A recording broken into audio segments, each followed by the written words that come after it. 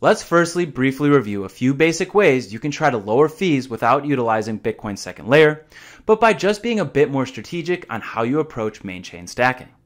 First, you can wait for the mempool or the amount of pending transactions to be lower. The lower the number of pending transactions, the more likely you are to pay less in fees. Second, you can deprioritize your transactions in some wallets like Blockstream Green using the fee control feature.